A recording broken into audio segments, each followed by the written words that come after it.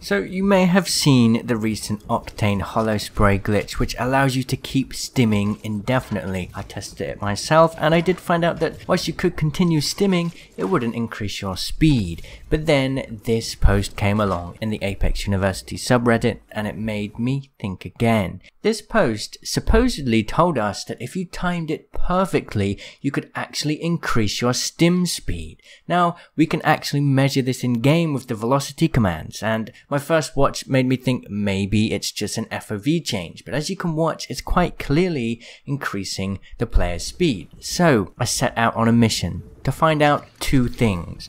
One, is it possible to increase your stim speed with this glitch with a well-timed stim? And two, if it is possible, how far can we take it? How fast can we travel with this glitch? Is there a limit? Could we just go at the speed of light with enough practice? So we hopped into the firing range, we had the velocity command turned on, and we jumped in. Now, very fittingly, when Octane sprints with the stim, he gets a velocity of 420. Which is 140% of the default sprint speed of 299.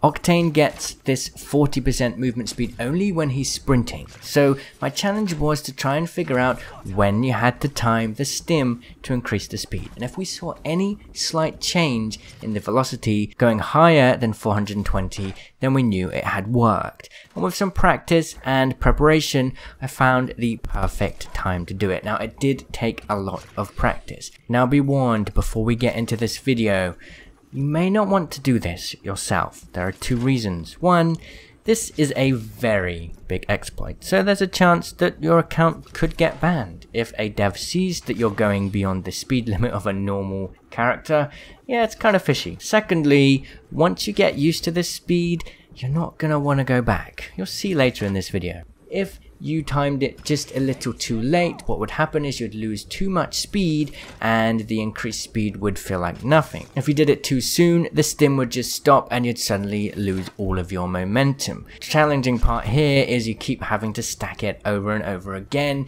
which means you're going to have to time it perfectly many times in a row. Either way, with some practice, we did manage to break what I would ever have thought would be the speed limit for a player just by sprinting in the firing range. We're hitting 600 velocity here. That is double the default speed, which is absolutely insane. But it was really hard to control. We had to do quick turns around, which was slowing me down. It made it really difficult. So we needed to go somewhere a bit more fitting for, say, an Octane. Fortunately, we had exactly the right place. With the train now gone, Octane had big boots to fill if he were ever to assume the role of the true Octane.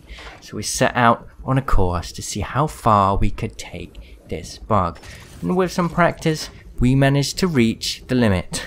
Unfortunately, there seems to be a cap in place, and I guess, thankfully, the devs did put some kind of cap in place. You cannot go faster than 972 velocity. Now, that's only triple your default sprint speed, but you can see here it's a lot faster.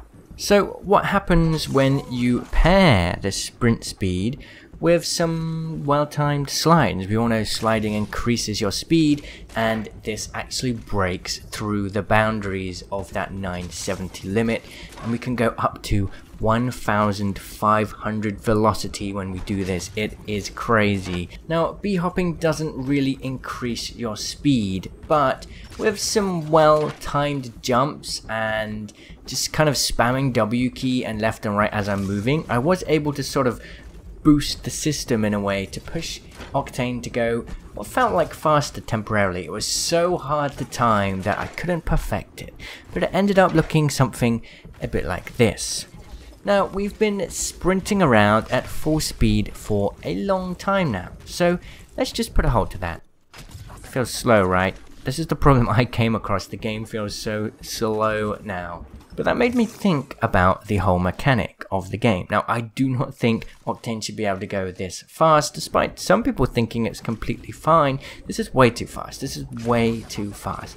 But what if Octane could go a little bit faster, and if there was some skill related mechanic involved? A well skilled Pathfinder grapple can send you miles across the map. Octane has none of that skill gap, which is a bit of a shame.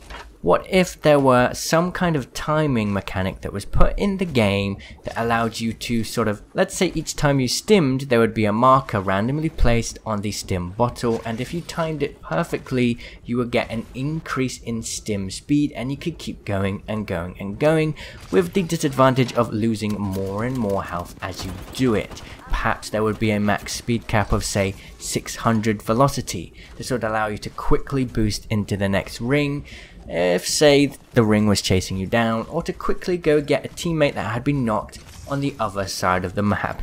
Yes, you literally can do that. I obviously think this needs to be patched as quickly as possible. I highly recommend you do not do this on your main account. Honestly, you probably shouldn't do it at all. If you do, just stick to the firing range. As you can see, we have this completely burner account ready to go. I don't know what will happen to it. I'll let you know. There were also some other strange interactions that happened. It turned out that there were speed caps on the zip lines and the jump pad. So when you went on a jump pad or a zip line and you wanted to try and get a boost off of it, it would actually slow you down. And because you were so used to that increased speed, it suddenly felt like you were going in slow motion. It was really weird. Another thing is, just because you're going so fast, it's really hard to get a feel for it and move around the terrain.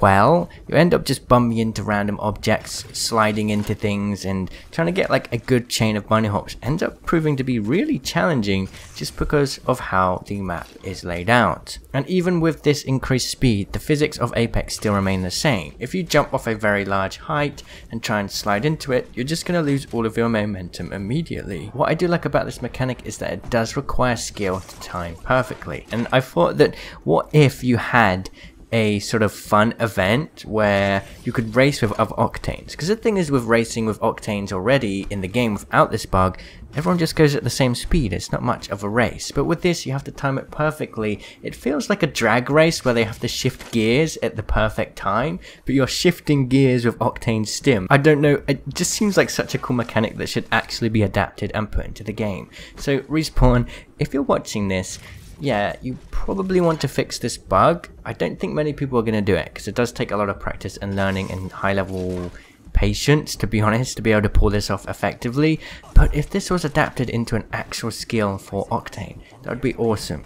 And then it would make me think, can we have a limited time mode like Octane drag racing?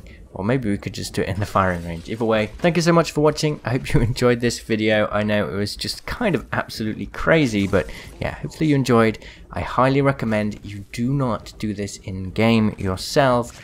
If you really want to, do it with some friends in your lobby and don't attack anybody. Just run around the map. Do not ruin anyone else's fun with this, okay? Alright, thank you everyone for watching. I'll see you all in the comments. Cheerio! Did you know I stream almost every day from 7 PM UK time or 11 AM Pacific Standard Time? You can catch me live right here on YouTube, so make sure you have notifications turned on. I also have a new members program. Become a member for $2.99 a month, get your comments highlighted in videos, get a cool badge in live stream chat, get access to these cute emotes, and also gain access to my members tips videos, where you can ask me for any tips and I'll be making new videos weekly to help you improve your own game. Click the join button or click the link in the video description to get involved.